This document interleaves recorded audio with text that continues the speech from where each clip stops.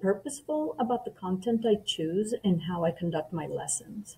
Providing different narratives with which my students interact gives them an opportunity to expand their thinking.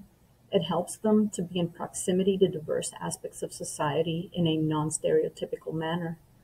By presenting multiple perspectives and encouraging them to think beyond themselves helps them to develop empathy. Encouraging them to have experiences outside their comfort zone and reach a point where they can challenge assumptions about themselves and others helps to break the cycle of the danger of a single story. I also make it a point to hear and respect my students' voices. I try to create a classroom community where they feel safe to express their opinions. When I ask for their thoughts about something, it is not to have them think in a certain way, but rather for them to think for themselves. It's to nurture their analytical skills. In addition, I intentionally build in moments of self-reflection in class that allow for a much-needed deeper understanding of ourselves.